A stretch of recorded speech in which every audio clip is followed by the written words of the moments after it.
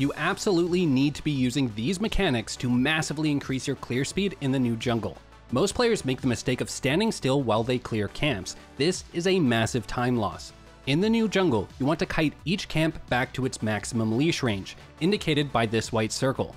Then, once a camp gets low enough, usually around 300 health, you want to start kiting towards your next camp. This will pull the monster out of its leash range and it will start losing patience.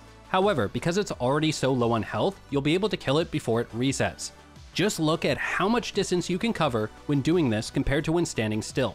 If you kite camps while full clearing, you'll save an entire 8 seconds compared to just standing still. It doesn't stop there though. If you combine this trick with spreading out your attacks to optimize your pet's damage so the entire camp dies at the same time, then the time you save becomes 14 seconds. If you applied this to only 4 of your clears, you would have an entire minute of extra time. And that's why,